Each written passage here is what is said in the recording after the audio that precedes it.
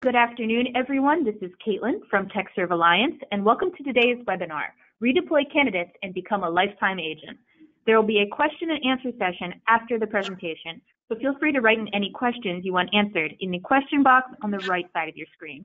We are also recording today's presentation, which will be available to TechServe members on the TechServe Alliance website and will be sent out in follow-up emails. And with that, I'd like to introduce today's speaker, Barb Bruno. Thanks so much, Caitlin. And I have to welcome all of you. And I know many of you are on spring break, and we're recording this call right before the Easter and Passover holidays. So I give you kudos for being on the call today. And I can tell you, I did actually a roundtable when TechServe Alliance has their conferences. They do a meetup, and all the tables have different topics. And this was my topic. And Mark Roberts and Susan were making fun of me because I started with my group way before we were supposed to start. And I had like 25 people at my table of 6 because this was such a hot topic. So I'm glad that they asked me to do this, because isn't this, extremely important to all of us? Think of all the candidates that are out there that you've taken so much time to identify, and how often are you redeploying them? The percentages are extremely low. So what we're going to talk about today is, how do you redeploy them? How do you become their lifetime agent? There is a tremendous benefit in redeploying your contractors. In the contract staffing profession, such a small percentage of contractors are redeployed. So how do you position yourself as their lifetime agent while you help your contractors achieve not only their short, but as well as their long-term career goals? Many of your clients will choose to work contract for many reasons, including a better work-life balance. And this is really important to younger generations. The year 2020 is a milestone where more than 50% of the workforce will not be working the traditional 40-hour work week. And so that, is to your advantage. Another thing that's really impacting this is over 50% of the workforce is going to be millennials as of 2020. So not only will 50% of the workforce be working flexible, 50% of the workforce is going to be millennials. They are now the majority in the workforce. But by next year, we're not even a year away, they're going to represent 50% of the workforce. And one of their priorities is work-life balance, which is good for you and me. Can you imagine the value of an individual who works as a contractor for you their entire career? You want to enjoy the benefits of continued referrals from these candidates based on their positive experience of working for you. And I've always said, when you have contractors out there, they're either your little army of recruiters bringing people to you because they love to work for you, they love your company, they feel like you're nurturing them, you're helping them reach their goals. So they're either your army of recruiters bringing other contractors to you, or they're being recruited away by other contractors that are working for other contract staffing firms. And so if you're not redeploying your candidates, they're not your little army of recruiters. And imagine that. Imagine if every contractor you have out there loves your company, loves you, is treated so well that they want to bring everybody they know to your company so they can go on different contracts together. That's what you want to get. There are 5 basic rules to follow when you're trying to nurture a long-standing relationship. You've always got to do the right thing. We can't just go out there and force people to take contracts or try to force work on them that we know is not a good fit. We've always got to do the best job you can. When you go through the door of your office, or if you're working virtual, the minute you sit down at your desk, I don't care what else is going on in your life, you've got to work at a level 10. We've got people's lives in our hands. You can never be at an 8 or a 7 or walk into the office and say, it's going to be one of those days. Because when you do that, you spend all day proving yourself right. And we've got people's lives in our hands. And yes, you can advance their careers or you can hurt their careers. You've got to treat other people the way they want to be treated. And that was something I had to learn, because I was raised to treat people the way I wanted to be treated. And I felt that way for most of my life, that as long as I treated people the way I wanted to be treated, that was a good thing to do. And then I realized they're not me. They don't have my same core values. They don't have my experience. They might not have my personal or professional situation. So I've learned to switch that to treating other people the way they want to be treated. I always take my direction from the contractors that I'm working with. I never assume for a minute that what they're doing is what they want to do next. I really want to see the world through their eyes, because if I listen really well and I see the world through their eyes, then they can treat them the way they want to be treated. Number 4, you've got to realize it's all about them and not you. I know you're under pressure to fill contracts. I know that the salespeople come in and go, we need candidates. I'm sure your owner or manager, wants you to fill a majority of the contracts that are written. But again, it's not about you. It really is about the candidate. You can't go out and reach out to somebody and only present one job, because how do you know what to present before you talk to them and you really find out what's most important to them and what they want to do next? And rule number 5, you've got to realize it's not your job to agree or disagree with contractors. This is a lesson I had to learn early in my career, because I can so remember interviewing people and they would leave my office and I would go like, oh my God, what an idiot. I can't believe they said that. I can't believe they did that. Or I would be debriefing a client after an interview and I'd say, my candidate said, what? What did they say? Like, I was always so astounded by things people said or did. But then I realized later in my career, not my job to agree or disagree with them. What I have to do is position myself as the best listener in their life and see the world through their eyes. What are they going through? Unless I'm walking in their shoes, I can't understand the reasons why they do things. If you do these 5 rules, what this does is it answers the 3 questions that your candidates want answered. They want to know if they can trust you. They want to know if you care about them. And they want to know if you're committed to provide results. Because most of the contractors you and I are talking to have worked with another recruiter. As an industry, as a profession, we only place 5% of the candidates that we attract. And so 95% of the people that reach out to us, we never do anything for. So when you're talking to somebody, they might have been part of that 95% with another recruiter. So they want to know if you're going to be a waste of their time or if you're really going to do something for them. So sometimes in those first conversations, they're very guarded. They're not giving you everything. They might be kind of short because they're on their job. We've got to call them when they can talk openly. But these are the questions they want to know. Can I trust you? Do you care about me? And are you going to give me some results? Or are you going to end up being a waste of my time? When you realize these are the 3 questions that everyone wants answered, you change the way you approach contractors. You're always showing them the benefit of using you. If you want to be a lifetime agent for somebody, that's something you have to earn. If you want all your contractors to be a little army of recruiters for you, you've really got to be nurturing them. You can't place them and forget them, because then they're going to be recruited by another contractor that's working for another contract staffing firm. And I had some firms at the TechServe Alliance conference admit that they don't redeploy 5% of their contractors, that they're lucky if they redeploy 5%. Think of all the work you're going through to find these people. And again, I asked you a question earlier. Think of the value if you place somebody throughout their entire career, if you positioned yourself as their lifetime career agent. Most recruiters are diligent, when they've recruited a candidate. Think for a moment about the number of emails and text and phone calls that are made to accomplish the following when you're recruiting them: when you obtain their resume or CV, or they tell you to look at their LinkedIn profile; when you're setting up, their interview with you; you're presenting appropriate contract opportunities or direct opportunities; you're scheduling an interview with your client; you're doing reference checks; you're verifying credentials, certifications, education; you're prepping and debriefing the candidate and the client; you're providing feedback, and you're extending an offer. So think about all the activity and how much time it takes you to do all of those things. And again, you're not paid a dime, by the way, for any of the things that are on the screen right now.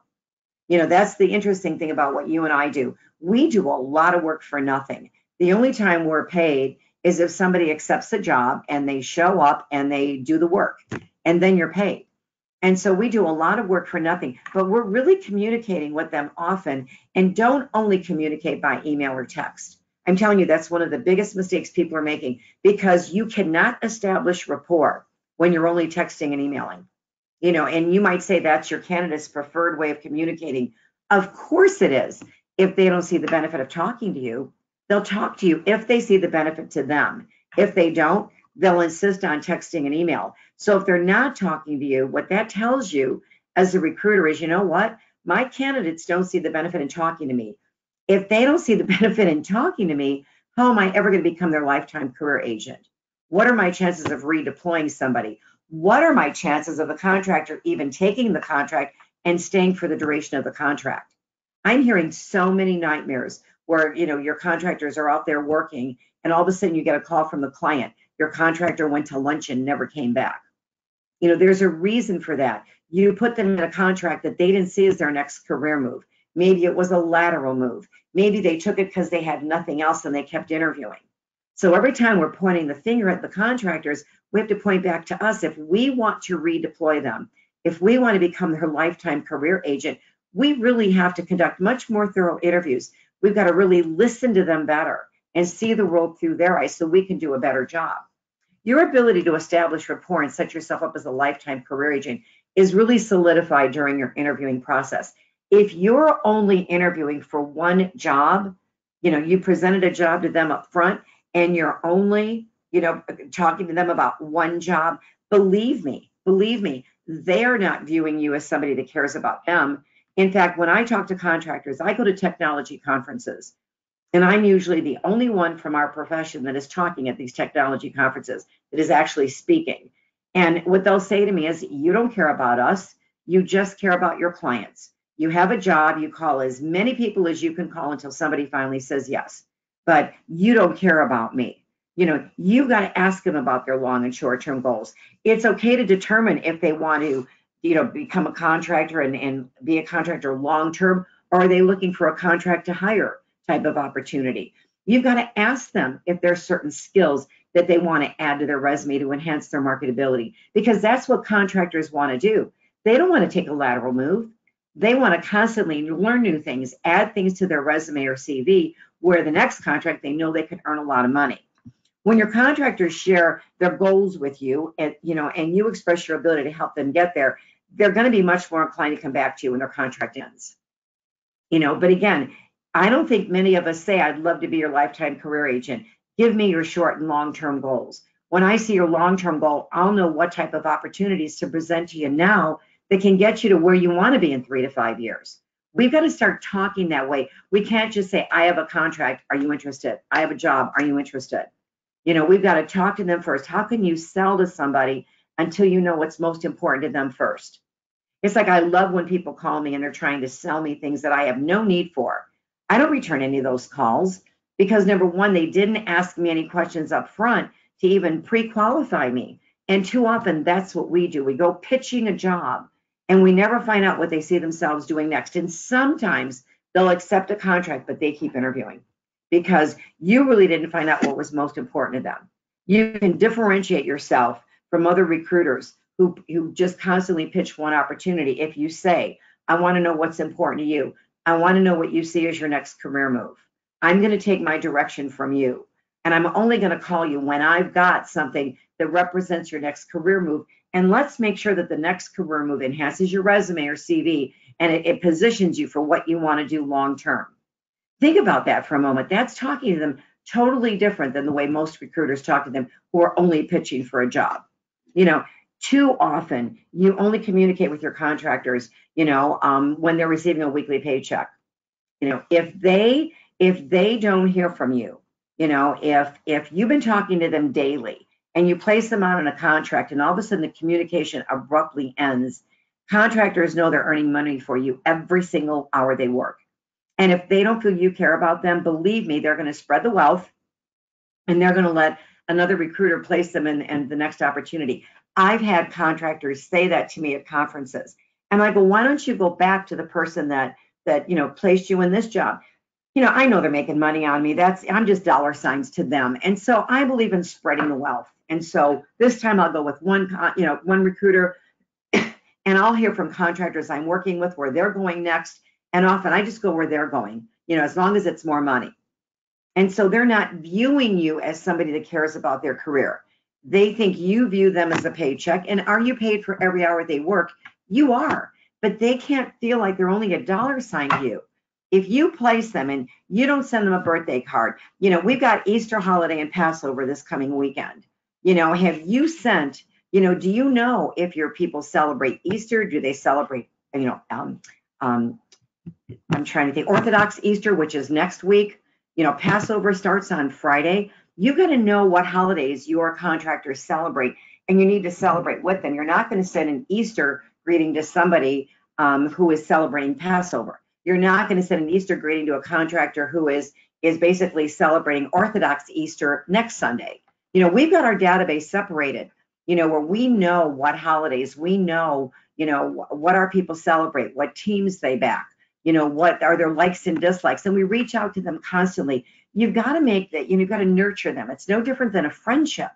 Are you sending them a birthday card? Look for every excuse to communicate with them. Don't only call them, when you're asking for referrals. Call them and ask them how the contract's going. Find out if they're happy. Find out what they like most, what they like least. When this contract is over, don't talk to them 90 days out, because they've already got something else lined up. And if the only time they heard from you, they've been out on a contract a year or 18 months, and the only time they heard from you is 90 days before they're leaving, they're not happy with you, because now they feel, oh, you're going to lose your money that you're making on me. So now you reach out to me. You've got to talk to them. And even at the TechServe conference, I was at the bar having drinks with some contractors at the last TechServe conference, and they were really quizzing me on this. And they go, Barb, we don't call because we don't want to know. We don't want to know what's going on. And I go, of course you do. And they go, what if there's a problem? I said, well, you can become part of the solution. And often it's a little issue that you can solve. And you want to jump in before it becomes a major project, and they just walk off the contract, which makes you look very bad. So of course you want to keep in touch. You have to develop a follow-up process. They can't only feel like a paycheck, because then again, they're not going to be your little army of recruiters. And I want you to sit back right now and just imagine if every contractor you have out on a job right now, if they referred one additional person to you, and if every one of them came back to you when their contract was over for you to redeploy them, what is that impact on your level of success and your income and your future in this profession? It's tremendous. We don't put near enough attention on redeployment, and it's something you really have to work at. And I'm telling you, celebrate everything. Celebrate St. Patrick's Day, celebrate Valentine's Day, celebrate, M&M Day, celebrate whatever you can possibly celebrate with them. And the reason, what we do with our contractors is we get them a very big, gigantic candy decanter that's in their work area, and we have it delivered filled with candy on their first day of employment. And because it's so big, and I bought these things at Old Time Pottery for $9.99, and I asked them, how many do you have? And he said, we have like 60. And I go, what about other stores? And I ended up buying like 350 of these candy decanters because they were obnoxious and heavy and huge. So I knew people wouldn't take them home. They would leave them at work. We fill them with candy constantly, and every other contractor comes and gets candy off the desk of our contractor. And they always say, who keeps filling that with candy? Well, my contract firm does. Something as simple as that. They're like, wow, that's something really different. That's something, wow. You'd be amazed at how much money that candy makes us, because other contractors see that we're constantly doing things and celebrating our contractors. You've got to do that. You can't place me and forget me if you want to redeploy me. You just can't do that. Now, you have to have a follow-up and a touch program. The way you follow up and communicate is a very important part of establishing a lifetime relationship with your candidates. If you don't have a precise follow-up or touch program, that is an action item, that you have on your Outlook calendar, then this should be an action item that you put. So after this webinar, you set this up for yourself. Because if it's not on your Outlook calendar, trust me, it's not going to get done. Because we work at such a fast pace, and we probably tell ourselves, I don't have time to follow up with candidates. I just don't have time. I've got so many other contracts I'm trying to fill. I'm telling you, you can't afford not to make time to follow up with these people. And it doesn't have to be during prime time hours. It can be first thing in the morning, over the lunch hour, at the end of the day. It doesn't have to be when you're out there reaching out to other contractors or closing deals. But you either communicate with them and nurture them, or they're not coming back, and they're not going to be your recruiter. And when somebody said, well, what firm do you work for? I don't know. It makes me sad when I meet contractors. And at the last technology conference I was at, a lot of contractors were attending. And I would always ask them, well, what firm, are you working for? And they go, let me think about that. And they almost have to think about their paycheck. And I go, well, do you remember the recruiter that placed you?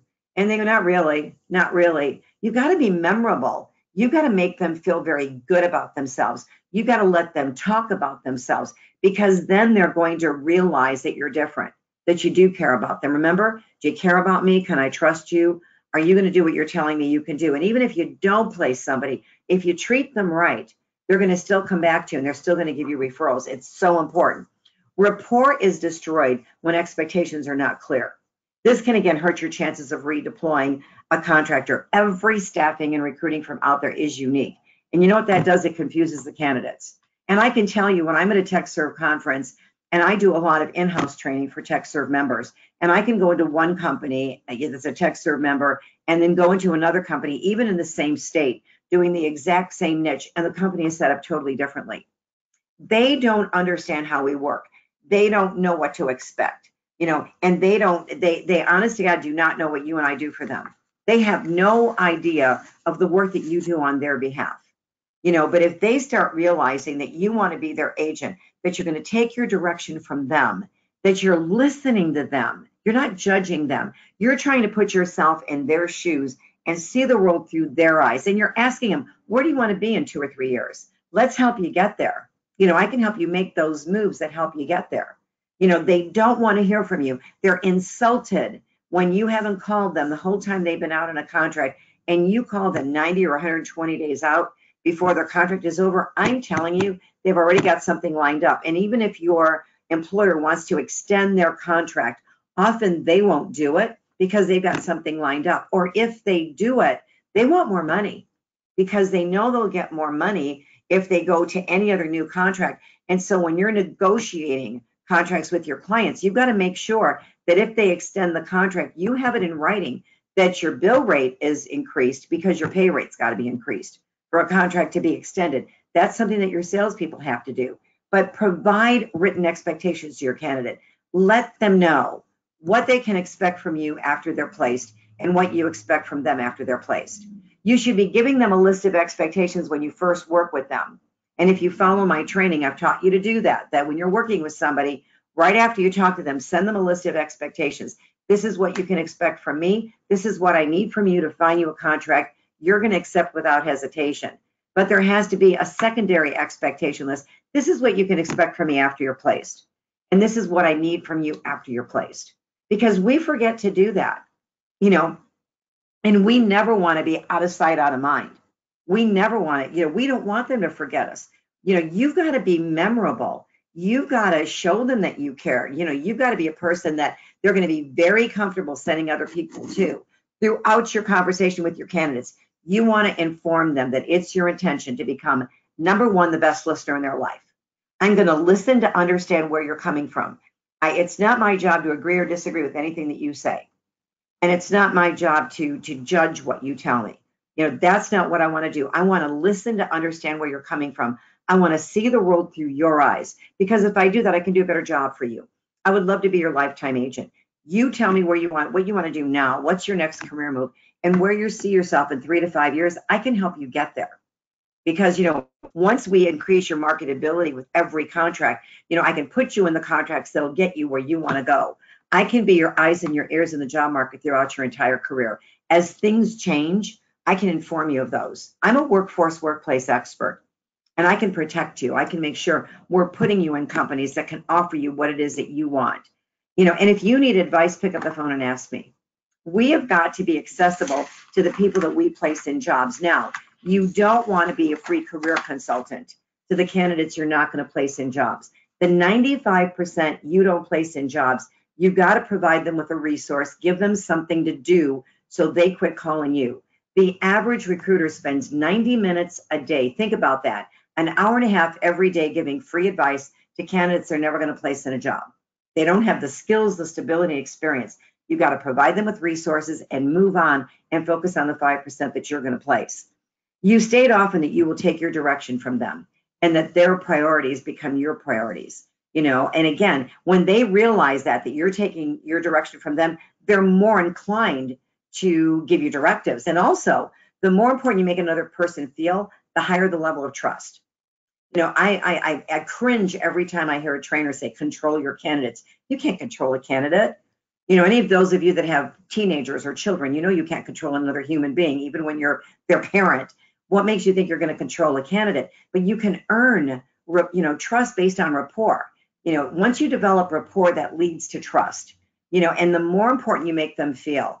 And when you tell them, I take my direction from you, and you show them the benefit of utilizing you, you don't sell at them before you know what's important to them. And that's a mistake that everybody is making. I hear everybody screaming, we can't find candidates.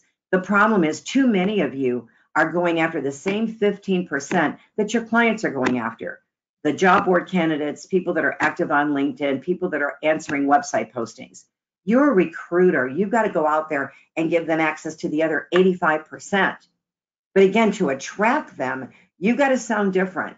You've got to say, I know you're busy. You're doing a job. I can be your eyes and ears in the job market. Tell me what you see yourself doing next. I'm only going to call you when I'm representing that opportunity. You want to be their lifetime agent. Find out what's important to them. Truly take your direction from them. I mentioned that the millennials now represent the majority in the workforce as the baby boomers continue to retire. This generation provides great opportunities for anybody in the contract staffing profession because they value work-life balance. And unlike the baby boomers who live to work, the millennials work to live. And the millennials, they're referred to, this is the most scrutinized generation I've ever seen. And I've learned to work very well with the millennials, and I am a baby boomer. They've been called the job hopping generation. They're not. This is a great concern for talent acquisition professionals and hiring managers, worldwide. But before you judge this gig mentality, realize you're in the contract staffing profession, and this mentality is great for you, because millennials are convinced that if they leave a job, they're going to get another job without any problem, and they're going to make more money. They truly believe that. And in most instances, that's exactly what happens. And they don't hesitate. If they think that you can help them make the job moves that they want to make, and they're looking to work for organizations where they have an impact on the company mission or vision. They want to know that what this company backs is things that they believe in. You've got to learn to work with the millennials because they're 50% of the workforce right now, And again, they're going to be very good for your career if you learn to understand them and quit judging them. The competition for talented contractors is going to continue to escalate, Nurturing your candidates is going to help you represent the best talent, and it's going to enhance your ability to respond faster. Because what our clients want now is they don't only want the best candidates, they want them faster than they've ever wanted them before. And I laugh because when I'm talking to these hiring authorities, I speak at a lot of conferences where I'm speaking to the end users. I'm trying to show people why they should utilize our profession. And I've been doing this now for 3 years. In fact, I'm going to be in Austin at the RecruitCon conference, which is all talent acquisition professionals. And I'm the only one from our profession speaking again on the program. So I know I'm going to get objections the minute they introduce me. But it's interesting, that when you nurture your candidates, and you share expectations with both your candidates and clients, they start to understand more of what we do, and they need your services more than ever right now. Everybody needs your services right now. We just have to do things differently. What I want to do now is I want to share some of the ideas that were shared at my roundtable at TechServe Alliance, because I think I'm always learning. And the reason I go out there and I do in-house training and I do consulting and I do a lot of other things is I'm trying to go out there and see what everybody's doing, and then I can share it with you. And so there were some great ideas that were shared at my roundtable, and I now want to share them with you because these are some of the things that people were doing that were ending up having them redeploying, a much higher percentage of their contractors. Number one, and we talked about, create a specific dated follow-up process for all contractors on your Outlook calendar. Recruiters, you can't depend on salespeople only to touch these candidates. When you recruited them, you're the one that convinced them to take the job. They got to hear from you. Again, you don't want to be out of sight, out of mind. You should invite your contractors to your company events. If your company has a Christmas party, if your company has an outing, your contractors should be invited. Outside sales reps should interact with your consultants on site. Take them to lunch. Let them know how much you care about them. Invite contractors to sporting events with your internal employees. The large candy jar delivered on the first day of employment and keep filling it up with candy. All different to celebrate every holiday and everything that's going on out there. Lucrative referral programs to encourage your contractors to recruit, other people for you versus being recruited by somebody. I want you all to think about that army of recruiters that you're not utilizing. You know, you might sit there and say, it's so hard to find candidates. Imagine if every month, half of your contractors gave you a name of somebody that's a great contractor. How would that change your success level? You know, you've got all these people out there that are working, and yes, you're earning money on them every hour, but unless you nurture them, you're not going to get referrals and they're not going to redeploy. So this is a tremendously lost opportunity. You've really got to start working on this. So there's got to be a lucrative referral program. Negotiate raises up front with clients if contracts are extended. Because if you don't do that, what I see too many contract staffing firms do, and if I've got any owners and managers on this call, I've seen owners barely break even or lose money after a contract's been extended, you know, 1 or 2 or 3 times. Because, you know, the company is saying, well, that's the bill rate you quoted us, you know, that's the bill rate that we're going to pay. And yet your contractor wants an increase every time the contract is extended. So you've got to start looking at this, because understand something, your owner is in business to make money. If you don't make money for them, they couldn't provide this training for you through TechServe Alliance. They couldn't even afford to belong to TechServe Alliance. So the fact that you work for a company that belongs to TechServe, that provides this training for you, you work for a successful company, and you've got to protect the bottom line of your owner. You never want to leave any money on the table, you know, because your owner is not in business to provide a job for you. They're in business to make a profit, which is a good thing, because the more profitable the firm, the more they can do for you. You've got to keep in touch with contractors to make sure that your employees are happy. You know, you've got to call them. And if there is an issue, you've got to jump in. You can't hear something and then have selective hearing. I'm going to just pretend I didn't hear that. You know, you have got to address anything that comes up. They've got to realize you're their agent. You're their lifetime career agent. You're their advocate. And if there's a problem, you want to go and try to solve it, because if you don't, they're going to quit anyway. They're going to go to lunch one day and just not show up. If it's something that can't be solved, maybe you have to replace the contractor and put them in another contract. But at least now you've satisfied the client and the contractor, because you try to solve something, they couldn't come to an agreement. Sometimes they can reassign your contractor to a different job, and they're perfectly happy, because they may love your contractor, but your contractor is not happy. People are having problems finding top talent. But remember, you know, you're only as good as the caliber of person you put out there, and if they're engaged and happy. You want to provide contractors with additional training. Anytime you can provide any contractors with any kind of training, you want to do that, because contractors are always looking to enhance their skills, and you can offer them something online. It doesn't have to be something that's delivered by webinar or whatever. You could offer them something they can access online, but try to help them enhance their skills. You know, you've got multiple contractors, a food truck or an ice cream truck. Food trucks are like a walking billboard for your company, because when a food truck shows up, you know, and you're offering a free lunch to all your contractors. And I know many firms, when they take an ice cream truck on site, they just give free ice cream to everybody. You know, that's better than any recruiting call you're ever going to make, especially on a hot summer day. Just a great idea. If profits allow, you know, a lot of firms are now having somebody that is their contractor concierge, and they're focused on improving the contractor's experience out there. But that does not mean that the recruiters are not still keeping in touch. You've got somebody who's constantly going out there and making sure they're happy, and they're actually calling it a contractor concierge, and the person knows that they can call this person, but who do they really want to talk to? If you put me out on contract, and even if you have a contractor concierge, who do I want to talk to? I want to talk to the recruiter that placed me in the job, because you told me you care about me, and you told me that you want to be my lifetime agent. If I have an issue, I want to talk to you. So you've got to be open, because again, you might think I don't have time to do that.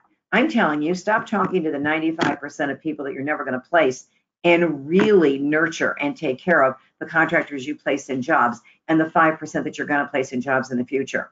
And you want to celebrate anything and everything. Anytime there's an excuse to celebrate, I believe in celebrating anything and everything, you know. And I've given you on your handout some ideas of what you can celebrate. On Valentine's Day, send candy with a card. Love that you work for us. On St. Patrick's Day, a lottery ticket. We're so lucky to have you working for us. Birthdays, handwritten birthday cards that are sent to their home address. You know, delivering food for contractors and coworkers. tying promotions into sporting events or anything local. What are local festivals? What are local things that go on in your area, in your community that you can celebrate?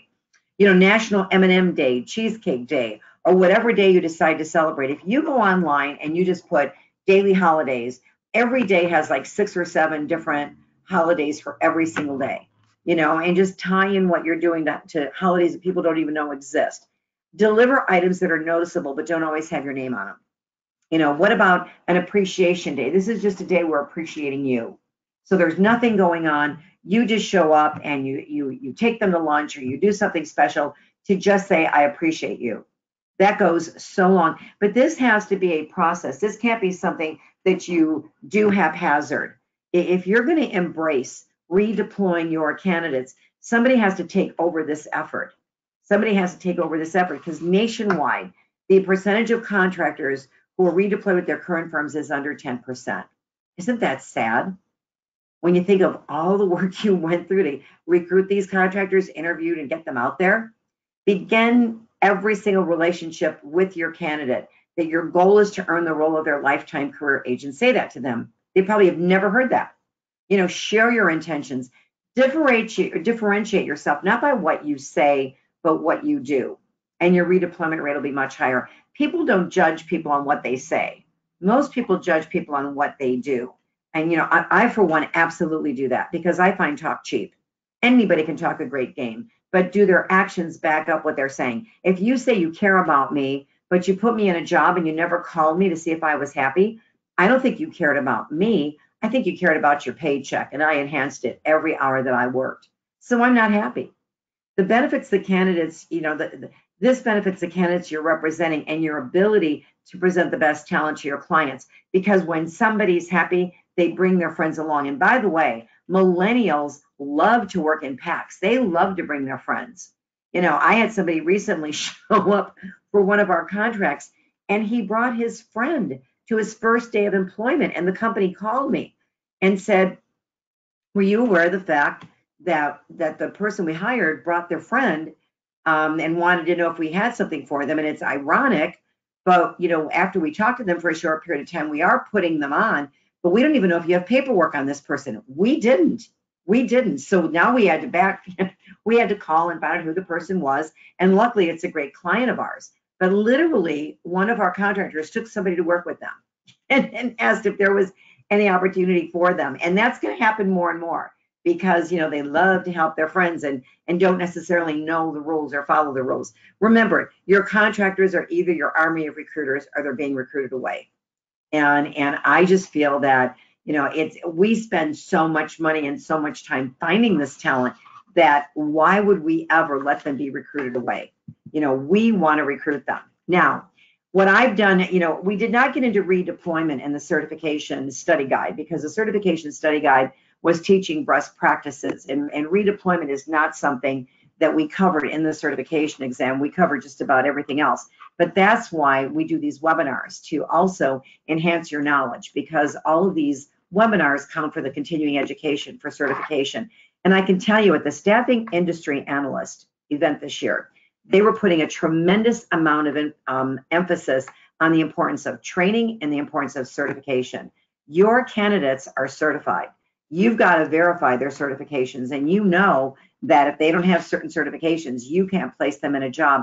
Why would you not earn the best certification you can earn in the staffing profession? And TechServe Alliance has developed a certification program specifically for people that place IT and engineering contractors and direct hires.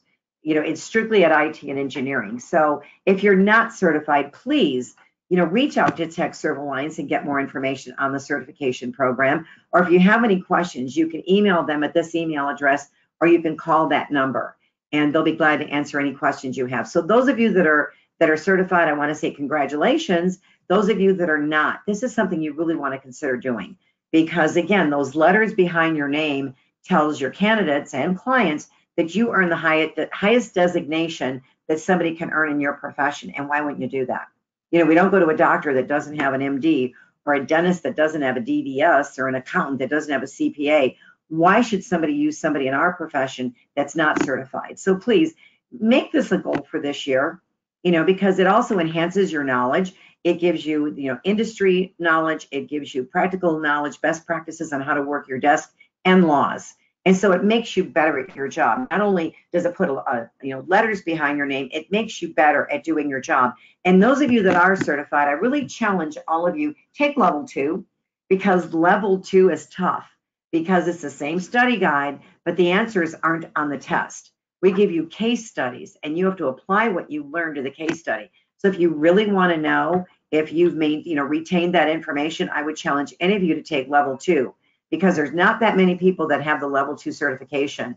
And so obviously there's another marketable, skill set and credential that you can market to your candidates and clients. All right, what I want to do now is open the lines for questions. I think that's the most important part of any call that I do. You can ask me questions one of 2 ways. Go to the control panel on your right, and if you put in the access code, the PIN number, and the phone number, you can go to the panel toward the top, and you see that circle. You can click on that, and I can unmute your lines, and I can answer any questions. Or if you would just like to type a question in, you can go down below where it says questions, and you can, type in any question. And again, if you don't want me to say your first name, I always say first names just to be friendly. But if you don't want me to use your first name, just put the word confidential or anonymous first, and I won't use your name. So let me see if I have anybody that's brave enough to raise their hand. I see no hands being raised. And again, when you raise your hand and you ask me a question, I can do so much more, because it's not just answering a typed in question. You and I could role play. I've closed deals for people. The reason TechServe brings me live to you is because I want to be able to answer your questions. Okay, so let me go to questions. Let's see. Our redeployment is less than 5%. I don't even know where to start. We don't have a program. I think step number 1 to improving redeployment is realizing what your redeployment is. So the first thing all of you have to do is you need to study this. How many of your contractors redeploy? How many of them even take your call when you're trying to call them? If you haven't nurtured them, how many even talk to you when you're trying to find out what they want to do next? You've really got to study that. And then anything is better than doing nothing. The first thing I would suggest that most firms do is appoint somebody in charge of the project, because this is something that somebody has to embrace. Somebody has to put their arms around it and decide, okay, this is going to be step 1. And all of you have to be involved. Recruiters have to be involved. Salespeople have to be involved. Everybody has to be involved in improving contractor redeployment. But this is one of the greatest money makers that you can have in 2019. If you get your arms around this and you do something and you start redeploying contractors, it's absolutely going to positively impact sales, profits, and your income. So, the great thing about redeployment is you're going to see the benefit of it. Your candidates will see the benefit of it, but you got to go out there and sound different. You've got to go out there and present yourself different. You've got to sound different than every other recruiter out there. So my thing would be first employ somebody to take over the program. Secondly, identify, 1 or 2 easy steps that you can take. Even if you all decided, after I put somebody out on contract, when are we going to call them, and put that on your Outlook calendars so that you reach out and you call these contractors. And, number 1, thank you for accepting the contract. Would love to see how things are going. And don't just only ask them for referrals, because then you lose the effectiveness. So then they think you don't care about me, you're just trying to get referrals. So make sure that, you find out what's important to them. You ask them questions that uncover what's important to them. Let's see, I see a hand raised. Okay. Barb, I'm going to try and unmute for the hand. Yeah, Eileen, the can you raise hand. unmute her? Let's see if we can do that. Okay, Eileen, are you there? Yeah, We've got you unmuted. I am. Can you hear me? I sure can. What's your question? Okay, super. So I understand completely, and I've always promoted the deeper conversations upfront in the recruiting process when you're first engaging a candidate. Yes. Once they're on assignment, we generally hand that candidate care to the account management team, who is making sure, should be making sure, are they happy on the engagement and so forth, as well as what else is going on in the project, looking for opportunities, keeping abreast of what's happening on the contract and when they're due to redeploy.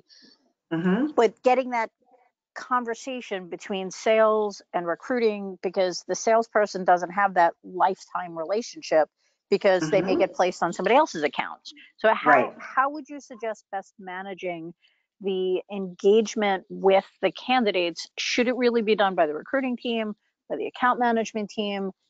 Are they lifetime of our company, or are they lifetime to a person? Any thoughts on merging the two teams when they have distinct responsibilities? My answer would be both. That's something your company has to work out. Like you have to work out, because, and I can tell you the problem with that is often, Eileen, that account managers have every intention of going out there and doing this, but they get caught up on generating new business and doing other things, and some of the nurturing falls by the side. The other thing too is if I worked for you, Eileen, you recruited me, okay? And I went to that job because you got me excited and you recruited me. And yes, somebody else is talking to me, but I sure would have liked to have heard from you. I sure would have liked you to call me the day before I started and wish me luck. I would have liked you to have called me after my first week and see how my first week went. So I think the recruiter has to be interjected in the process and then supplemented by what the account managers are doing. So when I said there has to be a process, I think the answer is all of the above, but you don't want to lose contact. You don't want to turn it over, because it's almost like, okay, I'm making my money on you. I'm going to turn you over to someone else, and then I'm going to call you 90 days before it's over and ask if you want another assignment. Now I don't like you because I haven't heard from you, so I don't like you.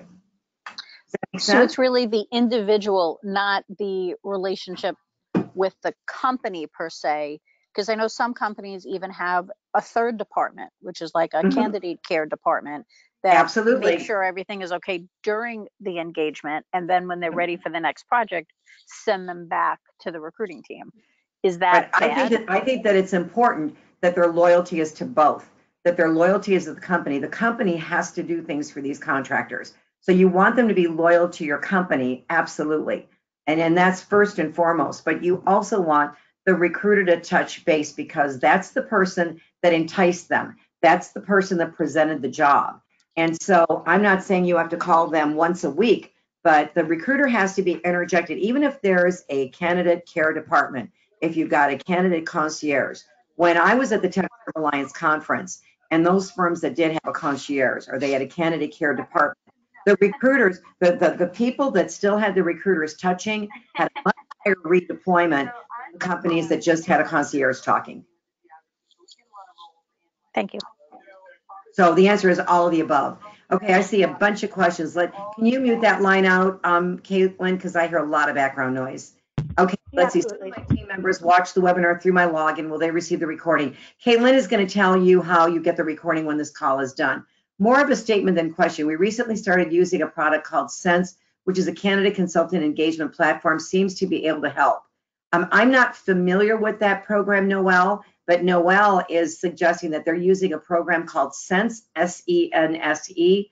This seems to be helping them, so you might want to research that program. I will definitely research that program, Noelle, before our next call so I can give you some feedback. We can set up a drip campaign that is driven by my ATS. For example, when a person end date is 30 days out, they get an automated message that we have them in mind, need an updated resume. The message comes from the recruiter. And what I'm going to say to you about the drip campaign, though, Noelle, is at the last tech conference, I learned that 82% of emails are not open. People are not opening emails. And, when we say that 30 days out, they're getting an automated message that you have them in mind, you need an updated resume. They've already got their next gig secured. 30 days out is not near enough time. In fact, at the TechServe conference last year, everyone was agreeing that 90 days isn't enough anymore. It's almost like you got to know it 120 days out to really start talking to them about what they want to do next and offer an opportunity that they're going to be happy with. So just sending emails, it's no different than autoresponders or that type of thing. That's got to be supplemented with conversations. And you might say, candidates don't want to talk to me. If your candidates don't want to talk to you, they don't see the benefit to them. So every time you're going to call somebody, think about the tattoo on their forehead. What's in it for me? Always address the what's in it for me of the candidate. Just wanted to call and see how you're doing. Want to see, how the job is going. I just want to make sure you're happy and repeat things that they said to you in the interview. I know in your interview you said this was really important. I know this company offers that. How's that working out? Don't just ask general questions that you could ask anybody. Look at your interviewing notes. When you call these people, talk to them and reiterate interviewing notes that you had, because nobody has those but you. Go in your ATS, look at your interviewing notes, reiterate what they said to you. Now they know you want to be the best listener in their life. And again, they see the value of talking to you. If the only time you call them, you're always asking for referrals, or you need something, or you want them to redeploy, and you've never nurtured them or found out how they're doing, that doesn't work anymore. It just doesn't work. You know, they resent it. They resent it. So I don't know that a drip campaign that's strictly emails, I mean, it's better than nothing, but people can delete you too easily. Emails are one of the most ineffective ways of communicating now. You know, texting is great if you want an immediate answer, but you know, email is just really losing its effectiveness. I see that we've got another hand raised from Caesar. Kaylin, can you unmute that for me? Sure, one moment. Toward the top. Hi, this is, what question do you have, Caesar? Caesar with the last name of T. Do you have a question? I think it was more the question related to the distribution of the presentation afterwards. Okay, all right, so nothing else. Well, that's right, he typed something in, okay. Let's see if we have any others. We've got to put Eileen's hand down because she asked her question. Again, if you have any other questions, this is my way of giving you one-on-one consulting. And I want you to view that as this. When TechServe brings me to you live, this is your ability to get one-on-one consulting with me. So it doesn't only have to be on redeployment. Any question you have, anything that can help you work your desk, what TechServe Alliance wants, and the reason they have me do training and they bring other speakers to you, is they want to make you as successful as you can possibly be. We want all of you to look at your paycheck and go, wow, look at what I've done, and be the best version of you when it comes to your role in your offices. So please, you know, when you come to these calls, bring your questions, you know, and no question is off, you know, off line. I mean, you can ask me anything you want. So, you know, the next time we have a call scheduled, write down what's going on between these calls, and then bring me your problems, and we can role play, we can go through. I helped somebody close a deal through one of these calls. Somebody reached out to me during the call, and I reached out to them after, and they had a deal going south, and it was a direct hire, and it was over a $40,000 fee that I helped them close. So, you know, TechServe brings me to you to help you, and I want you to take advantage of that. And the best way to take advantage of that is to ask me questions, because I'd love to give you answers that'll help you. All right, I see no more hands being raised. I see no more questions. Caitlin, do you want to take over? Sure. Let me really quick pull up my notes. We still have a couple more minutes, so if anyone wants to submit anything, please feel free. Absolutely. I'd like to let everyone know that our next two webinars are, there's one next week, as well as one on May 9th. The one on the 25th is titled From Bad to Worst, Disruption of the H-1B Talent Pipeline. And the one on the 9th, which would be, I think, very useful for many of the people on this call, as well as counting towards the legal continuing education credits for those of us on the call that are certified. It's titled Staffing Legal Risk, Real Life Stories, and that's going to be presented by our premium services attorney at law, who can talk about some of the situations that he's faced. So we really encourage you to sign up for both of those. You can do so on the website. As I said at the beginning of the call, all of the recordings and presentations for our webinars are sent out in follow-up emails, I believe either later today or Friday. And it will directly go to the email that registered. So Caesar, to answer your question, it will go directly to you, and then you can please feel free to forward it to the rest of your team or anyone else that you would like to view it. Let's see, are there any other questions? The other thing I want to bring up, Caitlin, is this topic came from you. And so we would like to deliver training that you want to hear. And so, you know, if you could please send any topics to Caitlin that you want me to train on, because I'm willing to train on anything, you know, whether it's sales, whether it's account executive, whether it's, you know, leadership training, whatever you want, we'll deliver. So you have to get your ideas to, you know, to TechServe, and then we can customize the training around your needs. So please send your ideas to Caitlin, and we'll be glad to deliver the kind of training that you want for you and your team. So please do that as well. You can also submit them at the survey that pops up at the end of the webinar, and we would really appreciate that. So with that, I think that's about it for us. Thank you so much, everyone, for joining us. Thank you, Barb, for the training, as always. You can also register for Barb's next session. We'll put that online very shortly. So looking forward to seeing you next time. Thank you so much. Thank you, everybody. Bye.